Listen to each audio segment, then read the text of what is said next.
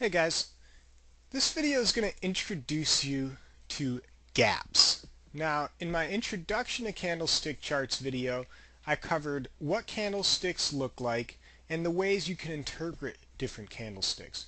Well, in this lesson, we're going to talk about another aspect of candlestick charts, which is gaps. Gaps are literal spaces that appear on candlestick charts. Here's an example. So we're looking at a chart of Nvidia, and you see this blue box that I've got highlighted on the chart. We have a literal space in the gap, on the chart, which causes a gap in the chart between about 36 and 39. There's no trades there between 36 and 39 from the day of that close to the next day's open. So what happened here? Well, Nvidia closed around 35 with a range of 35 to 36, but then the next day it opened near 39 and did not trade lower, and then closed around 41 for a range of 39 to 41.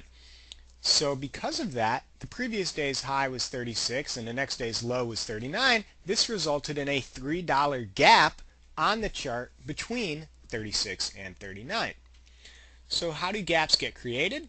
Well, gaps occur when a stock price opens significantly higher or lower than its previous day's range. The previous day's range is the key here, because it's not a gap if the stock is in between the previous day. It has to have space between the chart from one close to the next day's open, like in this example here. Now there's two basic types of gaps. A gap up, which is in this example, and that's representative of bullish activity in the market, and then you have a gap down, which we'll show an example shortly, which would be representative of bearish activity in the market. Now, what causes gaps to occur? Gaps occur when there is a major change in the market's perceived value of a stock outside of normal trading hours. So say, for example, a stock announces amazing earnings after the market is closed for the day. The market the next day is probably going to be willing to pay more for that stock than it was on the previous day. Say Tuesday, stock closes at 36, and then Tuesday evening the company announces after the market's closed that they just crushed it last quarter and they expect to do very well for the next quarter. Well, now instead of being able to buy that stock at 36, everybody who was selling it at 36 on Tuesday is going to say, well, on Wednesday I'm not selling for 36, I'm selling for 39 or 40. I want to get a lot more. And the people who weren't buying it at 36 now are going to feel compelled to get in at 39 or 40, because that might be the lowest they can get based on the company's earnings. And again, if we go to Nvidia, that's exactly what you saw here. This was an earnings related gap higher, where the company announced very, very strong earnings, and now the perception of Nvidia and its value, its share price, changed dramatically overnight. Now the market's willing to pay much more. And the analogy I use is, if you buy a house during the day for a certain price, and then that night you discover oil in your backyard. Well, now your house is going to be worth much more the very next day if you chose to sell it. Now, most importantly, what is the interpretation of a gap? There's many interpretations, but in this we're just going to focus on the basic one. And my first interpretation is that the market is either very optimistic when you get a gap higher, or very pessimistic when you get a gap lower on the near-term value of the stock price.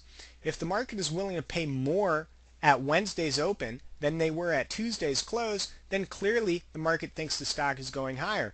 Also, you got to think about the sellers. If sellers are trying to get way more at Wednesday's open than they were trying to get at Tuesday's close, then clearly they think that the value has changed. Now, if the market didn't think that way, then why would it pay more on Wednesday than what it paid on Tuesday, and why would people be trying to sell for more on Wednesday than what they were selling for on Tuesday? It's all about perceived value changing in the marketplace. And vice versa in the event of a gap down. When the market gaps a stock down, clearly it's because the market thinks the stock is going lower. Otherwise, why sell it way lower at Wednesday's open than what it could have sold for at Tuesday's close. Now, what's the bottom line with gaps? Well, anytime a stock gaps up, either up or down, the market is telling you it's either bullish or bearish. And this is great for reference point purposes because we can point out the range on a gap day and say, hey, that range must be an important range moving forward.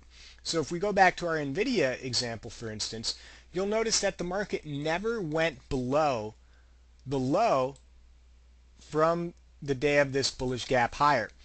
So if you're on the sidelines watching Nvidia and you see this big strong gap, what this nice day does is you can now say, okay, the gap low from the day of this gap up was at 39. So as long as it stays above 39, I think the stock's going higher. So you could buy in on this day at 41, 42-ish, put a stop loss underneath 39, and see how high it goes. And as you see with Nvidia, it has just kept on going and kept on going, and now it's at 53 bucks. So that gap gives us a great range to reference. We see the opposite effect on a gap down that Starbucks had. Starbucks had a big gap down in late April. Again, this was an earnings related gap down. Earnings usually tend to cause gaps. And you can see we gapped down from about $60.50 down to $59. So now you could bet on Starbucks going down versus the high from the gap down day. Just like we would use the low from the gap up day as a key reference point, now we would use the high on a gap down day. And as you see, Starbucks wasn't ever able to get above 59 and trended down over the next month. So gaps, very important. This is a good basic introduction. And now with that, we can add another key reference point from candlestick charts. So here's the original 3 reference points from my first video: the opening price, the closing price, the high and the low, the day's range. And now we add our new one, the 4th one: any open nearby gaps.